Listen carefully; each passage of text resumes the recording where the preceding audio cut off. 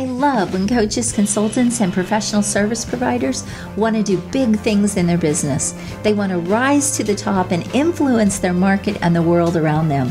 They want to have a greater impact and make a more lucrative income. Well, if this is you, welcome to Expert in You podcast, the show where I interview other experts and coaches, consultants, so that they can share their success strategies with you.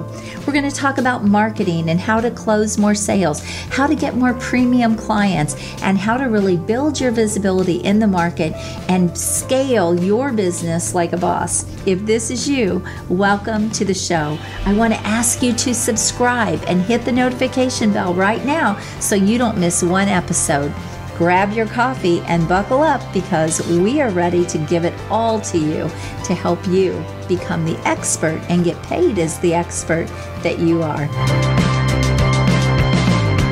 Hi everyone, it's Carden here, and I want to welcome you back to another episode of Expert in You podcast.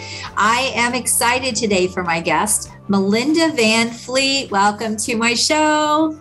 Hi, Anne. Thanks for having me. I really appreciate it. This is going to be fun. Thank you. It is going to be fun, and she's going to give massive value. She's got loads of experience. I can't wait to jump in with her.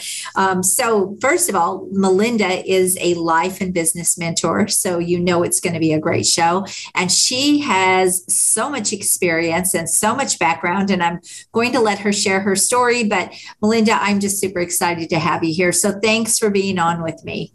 Awesome. Thanks again for having me. I really appreciate it.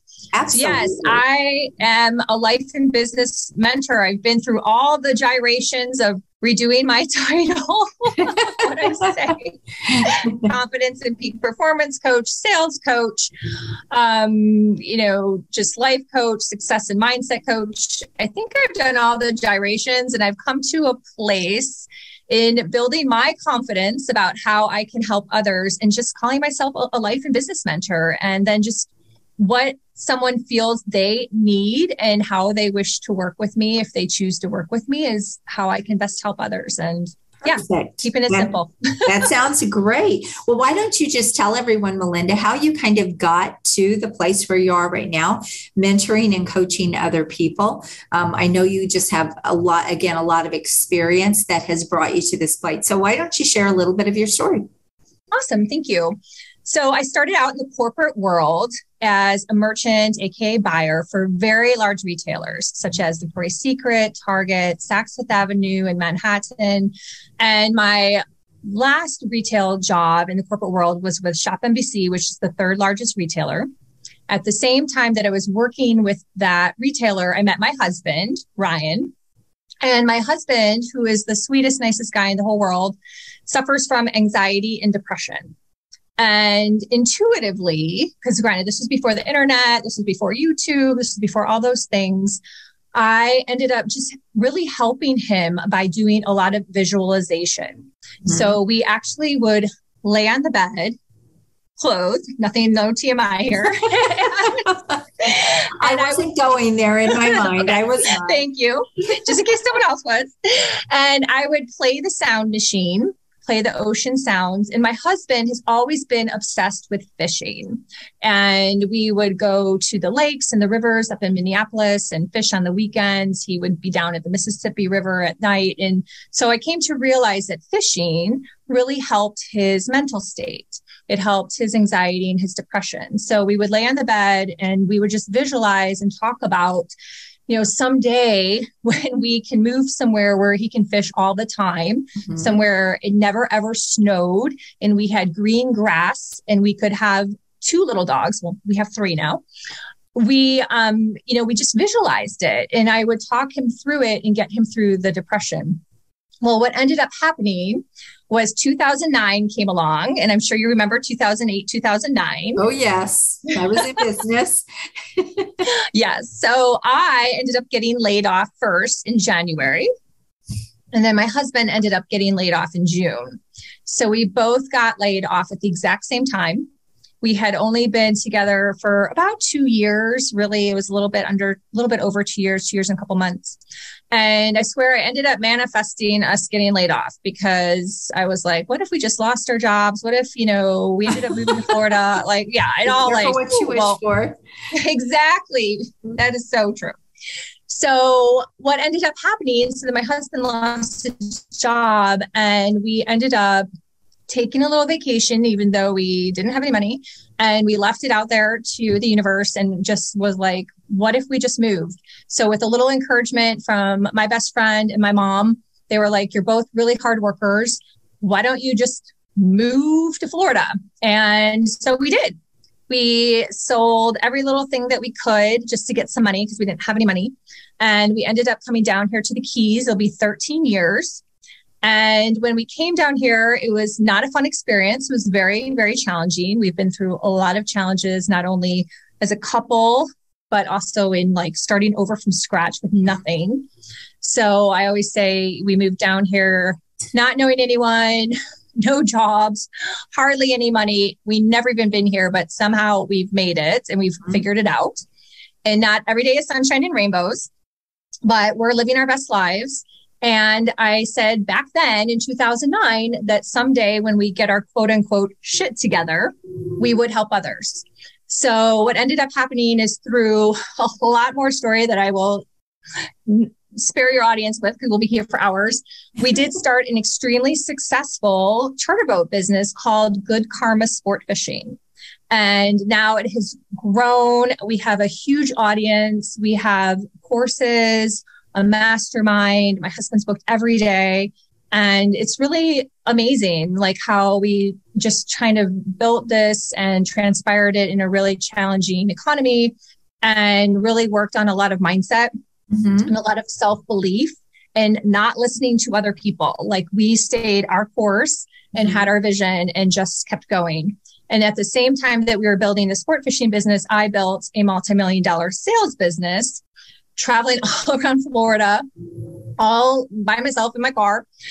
And again, always thinking someday when we get our shit together, we will help others. So about 3 years ago, I decided to get certified as a life coach with WCI and started the journey of building a coaching, speaking, and writing business. So last year, I self-published 2 best-selling books. And in August of 2021, I finally quit all my sales things, which was very scary. And now I love what I'm doing now. So I really just help women believe in themselves and take action. And I'm always excited to work with entrepreneurs, especially if they're going through life changes and life challenges, or if they're trying to build a business to, figure it out. Everything is figure outable. You can always figure something out. And sometimes you just need a little help and a cheerleader along the way. So, yeah. What a story. How amazing and how resilient you are. I love it. So many people give up, right? And you both did not give up, and look at where that brought you. So first of all, I'm very interested in hearing more about your charter fishing business. We'll talk about that because I might have a referral for you. Thank you. Yes. So we'll talk about that after we finish the recording, but I think that's very cool. And then I think it's really great the way you brought that into the coaching and the mentor space and who you're working with now. So how do you, this is kind of a technical question. How do you get your clients right now? Do you get them online? Do you get them offline? Because we have a lot of coaches and consultants and entrepreneurs that listen to this show. So how are you currently getting your clients? It's actually a really great mix. So online, I have a podcast. I've gotten better at social media posting. That has been a huge confidence journey and something I can also help someone with. Lots of working through mindset and triggers and different things online, because actually as a sales rep, I didn't need to be online. So I thought it was a narcissistic waste of time, to be really honest. So as all these people were like online and building their business and doing their thing, I was like, don't take a picture of me, don't tag me. And I really had to work through a lot of that, work through being able to be on video, work through creating posts and all that stuff. So social media is definitely a big piece of it. Also, I am a sales coach as a 1099 with Southwestern Consulting. So that's another piece of it. So some piece comes from there. And if someone is aligned with that program, that's an amazing program. So that's something fun I do as a sales coach. Like I said, I like to help people where they need to be helped. And then the other piece is I believe in meeting people face to face. So that is something that last year I realized in the summer, so summer of 2021, that I was spending too much time on Zoom in these big, large networking groups. And I really felt like I was lost. So I would be on a call with like 200 other women, and everyone was really nice. I mean, that was all really good, but I was just like a sea of people. Right. So last summer, I just really was like, when things started to open up, I was like, I'm going to get out there. So I joined our local group in the Keys called BPW. And if you follow me, you'll see I post a lot about these networking events that I go to. And then in November, I joined a women's group that's national called NABO. And that is based in South Florida, so more like the Fort Lauderdale, Miami area. So just 2 hours north. And once a month, I drive up there for those networking meetings. And everyone's always like, oh my gosh, you drove that far. And I'm like, well, first of all, I was a sales rep for 12 years and lived in my car. Right. So not a big deal. Right. And then if you're an entrepreneur at home, you know that for the most part, you can basically work in your PJs and you don't have to do your hair and makeup. And it can get lonely. And it's lonely. Especially if you're not doing things like this. I do feel like this really helps, to podcast and talk to people like you and meet great people. But yes, it can get lonely. It can get really lonely. And I think that people did become like over Zoomed. Would you agree? Like there's a lot. I think so. Now for me, it works with my lifestyle. I'm all about teaching people they can work from anywhere in the world and freedom and all of that. I love that. Yes. And so that's my business model. And that's what I also teach people. So for me, it works. I'm good with it. I did all the networking, all that. Now I do go out and speak. And so that's always great because it gets me out in front of people. But for the most part, the networking, I'm done with all of that. Everything I do is mostly online. So it's online. Perfect. And that's what's so great about the world with 7.9 billion people is that there's so many opportunities and ways to meet people. Right.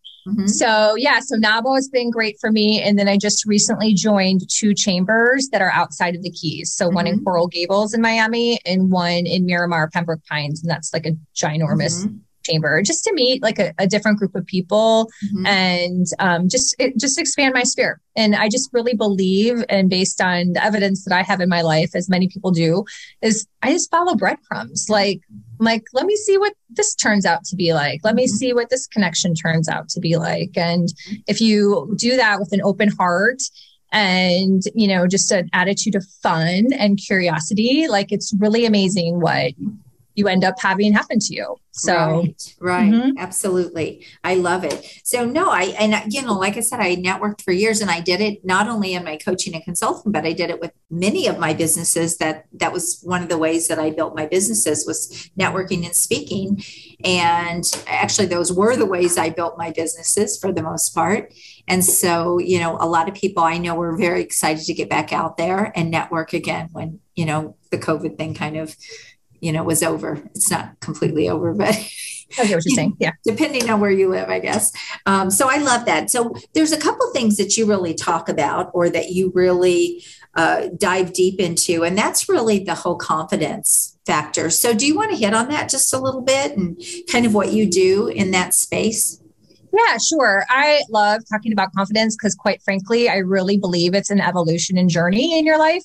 And I would really challenge someone to say, if they were like, well, I'm completely confident. I'm like, okay, there's millions and millions of things and situations and people that, come across our paths and things that happen to us. And every day, if you just be present and think about it, it's like, okay, was I 100% confident in that? Or could I have done a little better? Right. Or what did I learn from that? What can I take away? And I've just really come to embrace letting go of feeling that everything has to be perfect. I mean, I struggled with that as a speaker. I thought that every talk I gave was going to be so perfect. And then I'd end up being like, oh, that didn't go so well, right? Because as you know, as a speaker, not everything is in your control, right?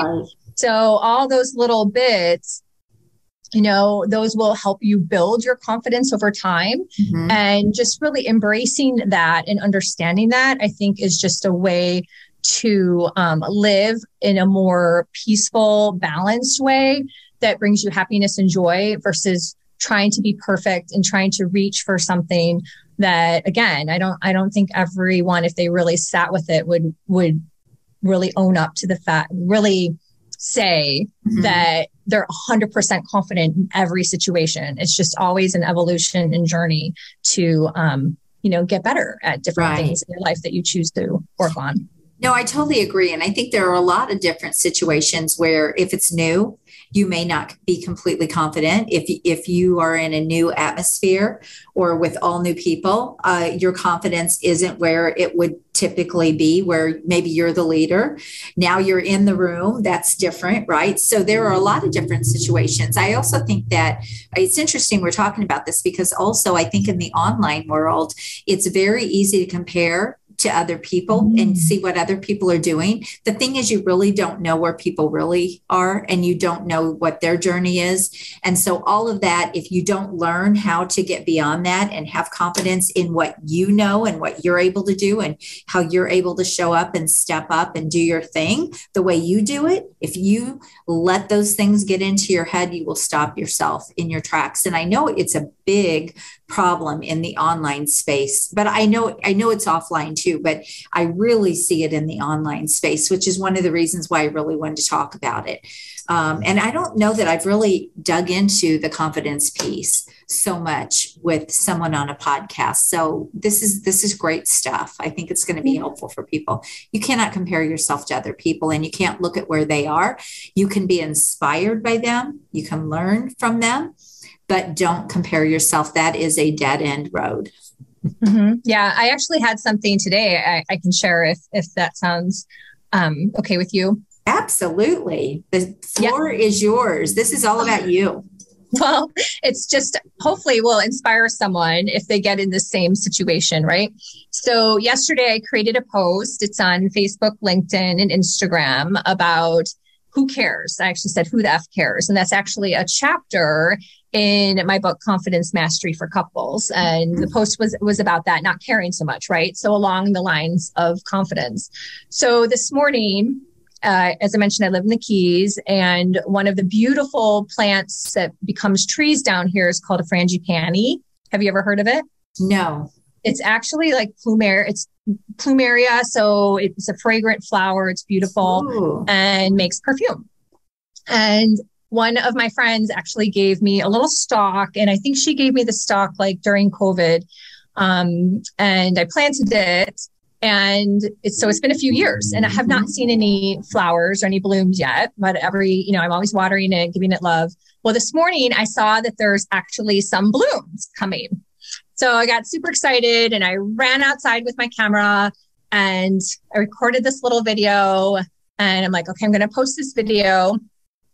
So I go to post the video and the thumbnail of the video was me making some crazy like face. Don't you love when that happens? Yeah. I'm like, oh no. So what happens right now? I just created a post yesterday about this, right? Okay. Right. And I'm like, I can't post this. I look ugly. Like this is like wonky. My hair was all wonky. It's like probably going to get more attention, Melinda. Well, I truly was like, okay, the universe is testing me on my own words, right? I need to walk the walk. And so I'm like, all right, I'm going to post this ugly ass, thumbnail video, but the message is good. It was about planting seeds. And if you're an entrepreneur, letting them grow, giving them love, it might take a couple years was the message. And so I posted it and I was like, and I even put the first sentence was the universe is testing me by doing this post. So I did it. I hit post or whatever it is on Facebook. And what ended up happening was it went back to what it was originally. It was me first taking a picture of the flower and then it becomes my face. So anyhow, but the universe tested me. They're like, okay, are you going to do this? Are you going to put your ugly ass picture? And I was like, okay, passed. And then they gave my video. So I was going to say, yeah, it probably would have got more attention the other way. And I've thought of that before too, but then I'm like, okay, I'm just doing this for love. Yeah. Like whatever happens, happens. That's such a good point too. I mean, when you're showing up and you're just offering value, if the people that have a problem with you offering, like I always love when people go, you have a typo, you had, like they're pointing out any mistakes. And I'm like, okay, thanks so much. But I always think to myself, really, like that's what you got out of that brilliant post. Because people can get so wrapped up in things that they miss the whole point or the whole big picture, or they even miss the opportunity to learn or to grow because they get so wrapped up in things that are really insignificant. Is it that I'm illiterate? No. Do I make mistakes? Absolutely. Sometimes Grammarly is not even kind, right? And so, yeah, I think it's important that you don't let those things shake you and you don't let them affect you. And so you're right. Confidence is a huge factor in that. And just, do we want to be liked by everybody? Of course we do, but that's not the reality. That's not the real world, right? And we always say too, when you have a lot of hate, if you don't have any haters, you're not doing much. So, oh, that's a big one in my household. My husband has had to do so much work around that because he has a lot of haters. Yeah. And it's tough for some people. I think it's great. Like, I get it. I get what the, big influencers say. It's similar to what you just said, but not everyone can. Some people really struggle with, not being liked by everyone. So, and I think it's definitely a skill set or a mindset that we have to learn today that maybe, building a lot of businesses through the years. I mean, I guess that was always a thing, obviously with customers, if they got upset or clients that got upset, but I don't think it was so in our face like it is today. And today, everything can be pointed out to us that we do wrong, and everything's videoed and everything is out there forever. And if you don't learn how to get past that, does it affect you? Yeah. I mean, for a moment, but if you let it go beyond that, I think you're really just selling yourself short and you're hurting your own confidence and really, again, how you can show up and add value. So, And speaking of what you said earlier, which I think is kind of, I'm going to call it an epidemic out there, is the amount of people that, you talked about critiquing your post and them not getting the value out of what you were sharing, right? But the amount of people that aren't even like embodying or listening or really, taking in, and they're just consuming to consume. And I think that is such an epidemic. Like, I really hope that when people watch your podcast or they watch this podcast, they truly like take something away. Sure. And like go, oh, God, that really spoke to me. I get it. And I'm going to work on that. Right. Yeah. And, it is unfortunate with, we're so blessed to have so much content, right? And so many tools that did not exist years ago. I mean, I'm 51. They certainly didn't exist when I was starting in the world, and we're just so lucky. And but unfortunately, then it creates this whole cycle of not even like really listening and being present to what someone else is sharing. So, and very distracted. People are very distracted. Well, it's kind of like, I run virtual events, you run virtual events, and people that just say they're going to come to virtual events and then they don't come, or they come and their camera's not on, or they're in their car, or they're, you can hear them typing away on their computer, and it's not likely that they're typing notes, right? It's, you can hear other things going on. You can hear them talking on the phone. Those kinds of things are really detrimental to people, to their success, if they don't really learn how to kind of streamline things. And like you said, just really be present, pay attention, give things the time that they deserve. And if it's not for you, then bounce or get off or whatever. I really just don't think that you help yourself, and it doesn't build a good presence either. I think when you are that kind of a person, and you're missing out on growth, you're missing out on true growth, in my opinion, true growth. So and you're right. And that true growth is really what people need to like think about, like, am I really, like, where was I last year? Who am I following? Who's my coach? Or, what are you doing? And how have you evolved in this past year? It's really great to take, inventory, I guess you could say, on your growth and think about it. I think that's sometimes even more important than someone writing down a bunch of goals. Like, oh, I got this goal. It's like, okay, no, like, what are you doing? Like, how are you being, and how are you, like, consuming to really move forward in your life? That's the solution. Yeah. One of my mentor that I work with, one of my favorite sayings that he has said is, when you're in events or things like that, he says, if you're not fully in, if you're not paying attention, he says, some things are taught and other things are caught. And he said, it's typically in the caught that is the $1 million catch. Right? Or that's the gold. That's the nugget. It's not the things that were necessarily taught. And I thought, I love that, because that's so brilliant. And that's exactly right. People they're so closed-minded. Like, well, I already know that. I've already heard that. But that's not the same as executing. That's not the same as implementing. That's not the same as knowing how to implement, especially in business, but even in life. So yeah, important points. I like that. And I love that phrase. That's genius, because it's so true. Yeah. Yes. It's great. And love it. Yeah, it's definitely fitting. So a couple things too that you talk about is that you help people, like, if they're really wanting to branch out. You kind of brought that point up. So you want to just elaborate on that just a little bit? Yeah, there's a lot to it, but I definitely have worked through a lot in terms of, like, having a very successful career, but my heart and my bigger vision is somewhere else. So working on things as a side hustle, like, there's a lot of, like, mindset around that. There's a lot of triggers. There's a lot of, like, okay, how do I take the action but not lose my job? So I've been there with that, and that's, like, a huge piece of it. And then also, like, obviously there's the money piece that goes into that, right? And that's the real fear of, well, what if I end up living in a box? Right?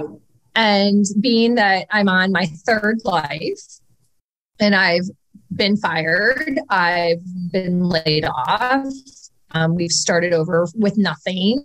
And, sometimes my husband may say something, and I'm like, we have to remember, like, we're still here. Like, we still figured it out. Like, it happened. Like, even last night, like, like I said, we have courses, more courses with my husband's business and my business, which will be evolving, but with that. But, someone bought a course last night.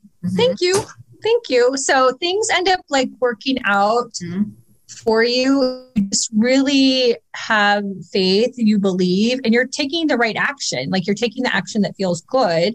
Then all those things really help build your confidence, right? They're confidence building tools to get you to where you're really trying to go in life. I mean, there's so many people, this is written about all the time, that are just miserable in their jobs. They feel stuck, right? I mean, it's not even a new concept, but it's definitely catapulted and, stuck in their lives. The opportunities today. I mean, we've never had the opportunities before that we have today, that if you don't like your job, or we've never had the opportunities to just hop online and create another business. I mean, seriously. So for people to not even start a side hustle, or to not do that in the hopes that they'll get out of that situation, doesn't make a lot of sense to me. And I know you coach on that too, like, really helping people, like, expand their business and their growth. And you touched on comparison, and that was a huge thing for me when I first started. Like, I thought that everyone wanted to be the exact same type of coach that I wanted to be. Like, what? Now I'm in, like, mastermind groups, and every single coach has, like, a different, thing to teach. Different. Yes. And I have tons of coaches. Like, what? Like, why do we do that to ourselves? I just don't even, like, now I'm like, it's mind blowing. But I believe that is just another thing that, keeps people stuck if they are looking to, grow in their life or career, start a business, become an entrepreneur.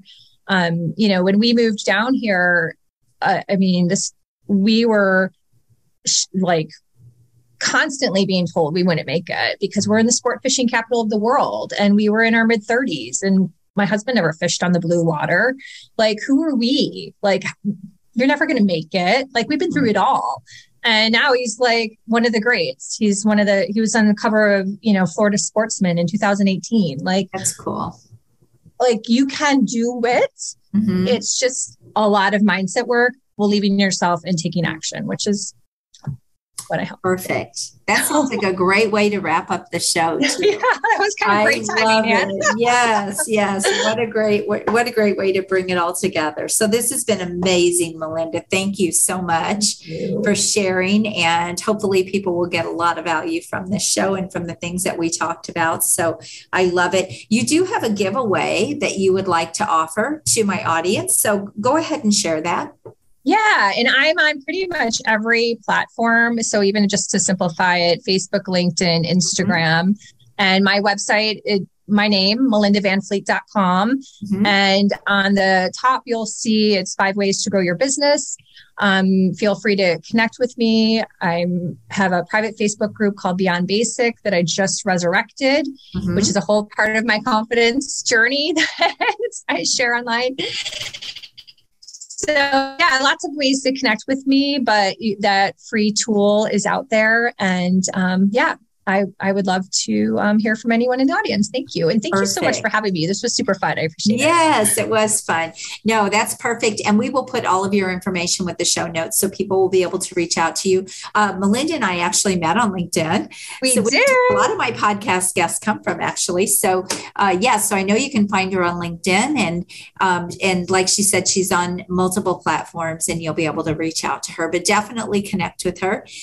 You can see she's so friendly, so open, and just I only have great people on my show. That's just it. Well, because you're great. So that's who you attract. Well, thank you. I don't know about that, but you are. Thank you. I appreciate that. But yeah, so I knew she would add a lot of value. So I'm excited.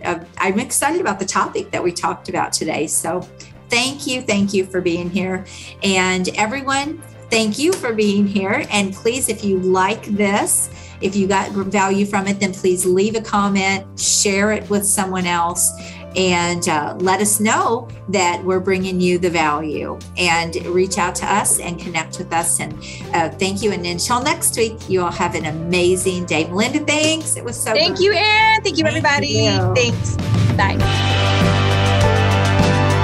If you've enjoyed this episode, I want to invite you to go check out a free training that I have at expertinu.us. It is a training that I have on how you can get ultra premium dream clients, scale your business, get more freedom, and really simplify your business and multiply your money. So go check that out. And again, that is expertinu.us. I want to thank you for being here with me this week. I hope you found massive value. Please always leave a comment, feedback, or a question. We check them all. And I want you to go rock your business, and make sure you join us again next week. God bless you. Have an amazing day. Bye-bye.